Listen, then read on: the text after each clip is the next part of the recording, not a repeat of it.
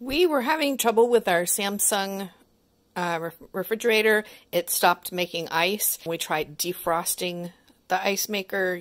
We tried testing the ice maker with the test button. Pull out the ice maker, reach in, there's a little blue button, press that until it dings. Then slide the ice back in and close the door. This makes it start an ice cycle. It would make ice when we did the test cycle. So that's where we started trying to diagnose what was wrong. And here inside the ice maker, there's going to be a sensor. Normally, when looking at it through a cell phone, you should be able to see it flashing. With the naked eye, you won't be able to, but the infrared, it gets picked up by the camera. In this case, ours is not flashing at all.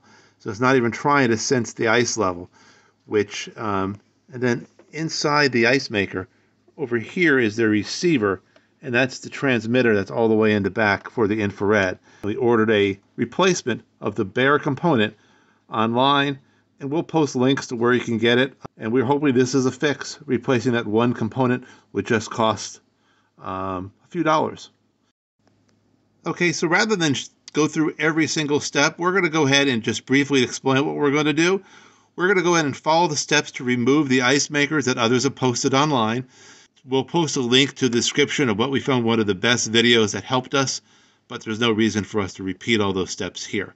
This may vary depending on your Samsung model, so you may need to be able to be flexible with that.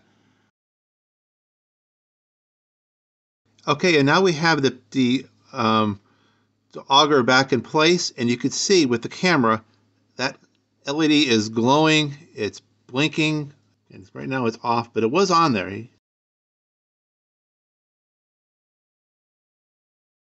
Okay, so with the part that we had bought, we had plugged it in, assumed it was going to be compatible, and it turned out we had it glow for a little bit, a few seconds, and then it stopped, it went out, and it wouldn't go on anymore. We might have miscalculated, and there may have been a resistor in the old board integrated with the LED.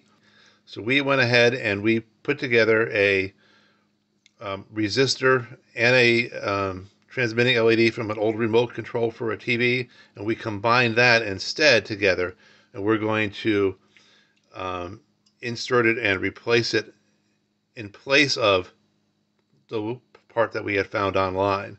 And we did some rough calculations to calculate the amount of resistor we might need depending on what the likely voltages are in the fridge.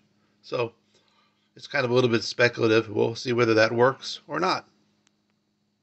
So here we have the new part. It's an LED, and we use some shrink wrap with a resistor inside of it, and we kind of wire that in.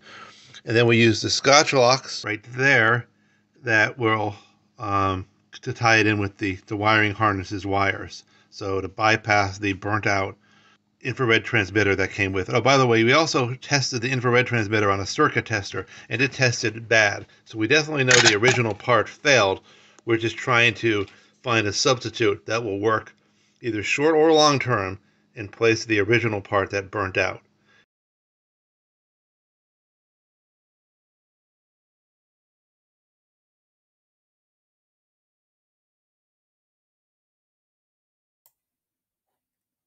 Is it going to work?